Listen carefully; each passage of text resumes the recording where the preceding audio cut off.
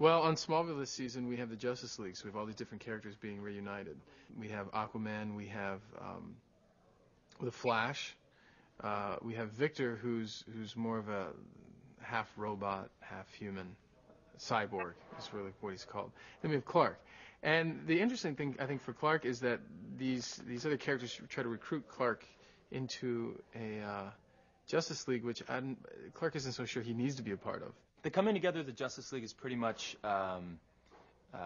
Green Arrow's doing, Oliver Queen's doing. He's basically come to Metropolis with his group of people that he already has, kind of trying to recruit more people. He comes across Clark, and he's already tried to approach him several times to join his team. I think Clark and his relationship to the League is he's a little apprehensive at this point still, when he discovers that they're banding together. But I think it's going to inspire him to want to be a part of something like that and do some good. I think he desperately wants to do some good and use his powers for good. Right now, one of the characters of the Justice League has been kidnapped. He's disappeared, and we think it's Lex Luthor. So the Justice League comes together to try to find the Flash, who's missing. The Justice League is on a mission to save me because I got caught, and they have a whole side mission where they're going to go into the building and blow it up. So it tries to foil, I guess, Lex Luthor's main plan. The reason for the Justice League ends up being because the Luthors exist and they do what they do. Whatever they do, we're going to stop them. I guess that's the idea. The thing about the Justice League that's so great is the cast of characters. The best of the best were created. They had their own story, their own comic book. They were their own hero. But then you put them all together, and the dynamics of these characters interacting is just so strong. I think Aquaman's I think he's kind of a fun, lighthearted superhero.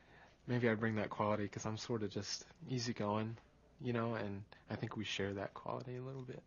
Flash is unique compared to other superheroes because I think he's a little more arrogant. He's a little more easygoing with his powers. He's a little quicker to show off than most people are, and I don't think he's really afraid of getting caught. Cyborg, what he has that none of the other members have is that he is part machine and part computer, and so he can interface with all different types of computers. He can access the internet, and he brings a technological element to the team, and on top of that, his devastating good looks, which Cyborg has in spades.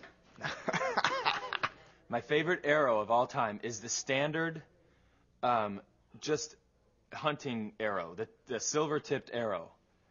And I tell you why, because it's the easiest thing to shoot. All the other gadgets and things like that, they're all like the weight is off and stuff. This one you can just pull back, you can shoot it, you know where it's going to go. Everyone around is safe. But my favorite toy, my favorite weapon is not the arrow, it's the crossbow. And the reason I like the crossbow is because when you're standing there, you can just...